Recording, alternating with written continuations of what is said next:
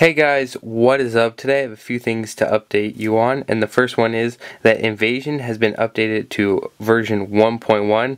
Now this still works with iOS 6.0 to 6.1 untethered. The only real update that it has is it fixes the weather issue. You know, you have your weather application and sometimes it won't open, and that is due to little things in the jailbreak. Now you can update the package in Cydia or re-jailbreak your device using Evasi0n if you really care about the weather that much. We have a fix of how to temporarily get the weather application to work if you want to on jailbreaknation.com, but that's not really the point, just to let you know that it was updated.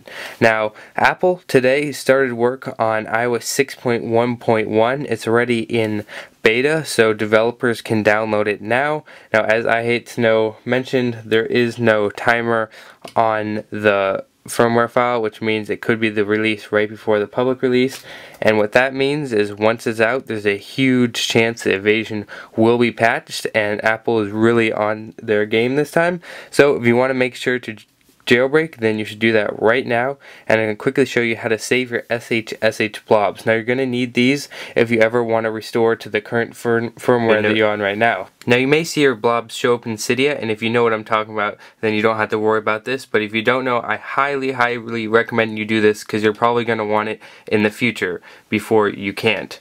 Now what you're going to need to do is download TinyUmbrella and open it. It's for the Mac and PC. I have mine right here. What you want to do is click on connected devices. See, I have my phone. Plug in your phone, then in advanced, uncheck request from Cydia. You don't want that checked for this tutorial. And then you can go just back to general or the log, which will show you what it's doing, and then just hit save SHSH, and you can see that my 6.1 was saved previously. It was saved here because I didn't save it because I already did it. But that's how you do it, and once you have that blob, you can go to advanced, whichever directory that it says right here. Mine's just going to the desktop, so you can see that I have my SHSH file just right there on the desktop, and you can use this in the future to restore to your current version. You don't really need to know what to do with it yet, just make sure it is saved